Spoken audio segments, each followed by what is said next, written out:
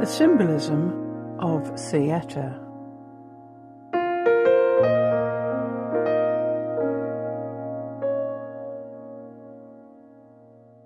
We know our solar system was created in 7 symbolic days, and that it was rolled out as a spiral, like a spider spins its web. Galaxies are rolled out in the same way, like a Catherine wheel, but slower. But did you know that it is evolving spiritually and physically too, and expanding as a result, like a snail's shell? This plan for evolution and change is called the Great Work. T.S. Eliot, from East Coker. I said to my soul, be still, and let the dark come upon you, which shall be the darkness of God. As in a theatre, the lights are extinguished for the scene to be changed, with a hollow rumble of wings, with a movement of darkness on darkness, and we know that the hills and the trees, the distant panorama, and the bold, imposing facade are all being rolled away.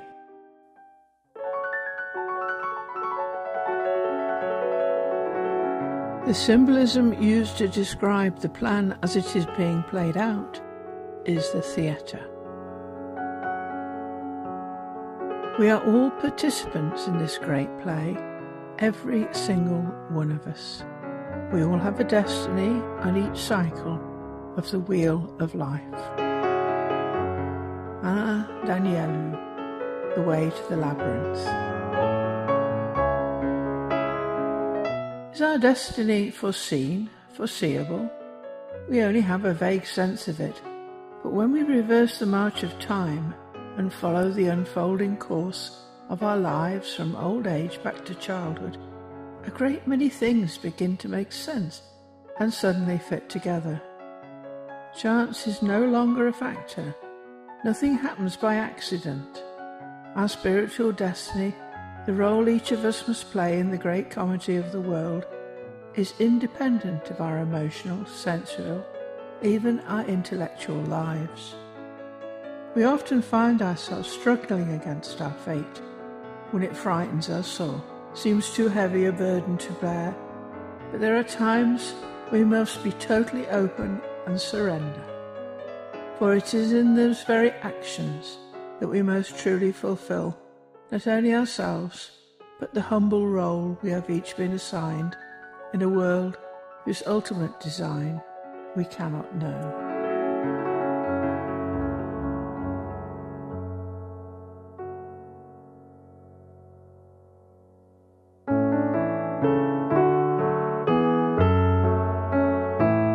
Some of us are in the audience, applauding or booing and hissing.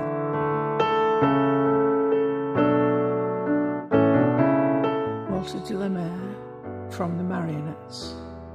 Strange such a piece is free, while we spectators sit aghast at its agony, yet absorbed in it.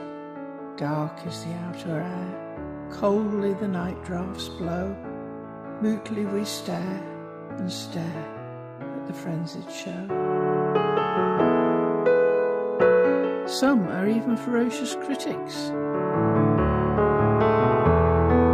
But a great gulf separates those in the audience from those actually in the play.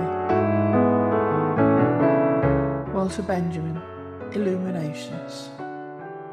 The abyss which separates the players from the audience as it does the dead from the living.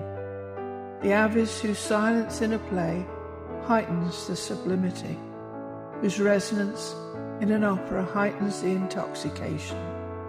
This abyss of all elements of the theatre, the one that bears the most indelible traces of its ritual origin.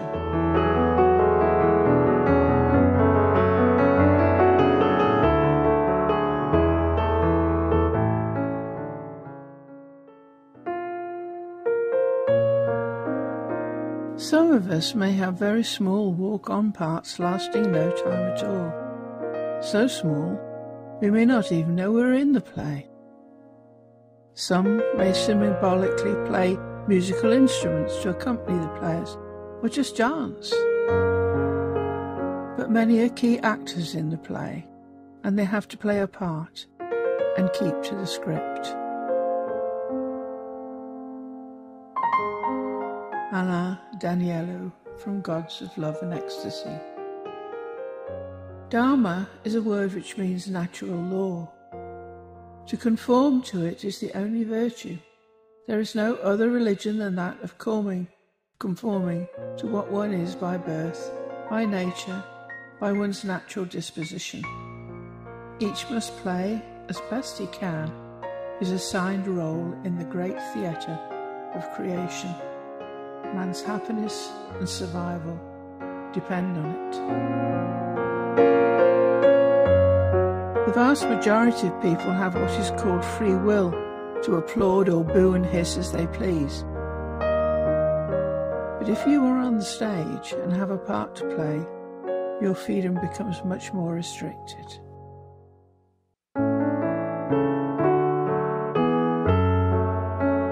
Eventually, you're really just a puppet in the hands of the puppeteers.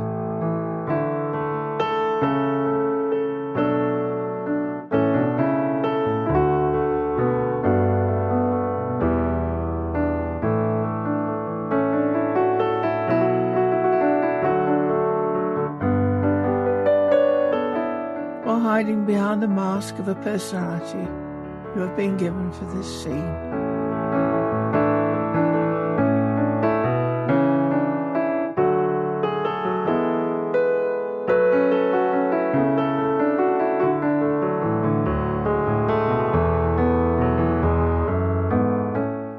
Elwell, Cosmic Loom. You can take your horoscope in your hand and pretend it is the part you've been given for a play. Obviously, in the theatre of life, there are good and indifferent actors. If you have to play Sagittarius the Archer, you can play the part well or not. No actor in the theatre is going to say to himself, "Now I have scored the role of the Archer, I don't have anything more to do." The producer will do it all. That would be to make the mistake of thinking he was not an actor, but a marionette.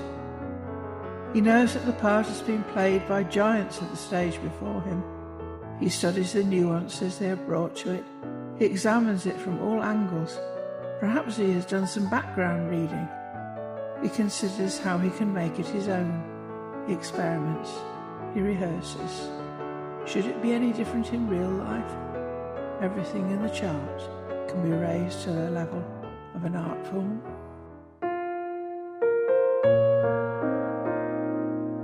The director and producer are invisible to the audience, as is the scriptwriter. They are not even in the theatre of life. But all the actors are visible, even though a curtain may separate them from the audience at the beginning and the end of the play. So the stage is really a halfway point between the audience and those intelligences who are really in control of everything. Alfred North Whitehead, Science and the Modern World. He's been named respectively Jehovah, Allah, Brahma, Father in Heaven, Order of Heaven, First Cause, Supreme Being. If this conception be adhered to, he is then the supreme author of the play.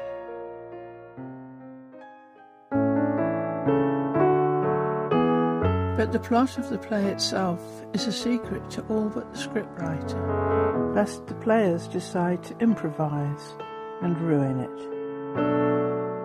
And neither the audience or the actors are likely to see the play through, from beginning to end. Is the play different every time?